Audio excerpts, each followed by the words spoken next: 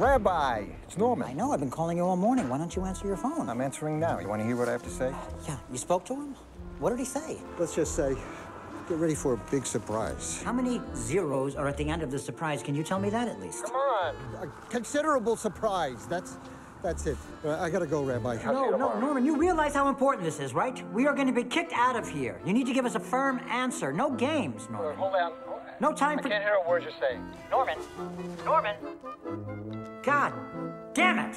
How is the rabbi connected to this again, Norman? Remind me, why am I doing this? Do you want Rabbi Blumenthal to marry you or not? All you have to do is you pick up the phone, call one of your buddies at Harvard on behalf of the Prime Minister of Israel. Is that really so difficult for you? Don't belittle what I'm doing, okay? In the world of Harvard admissions, this is the biggest no-no in the book. It's like incest. It's taboo. That's funny, because Rabbi Blumenthal is going to think exactly the same thing when he finds out I'm asking him to marry a Cohen and a convert who isn't even officially converted.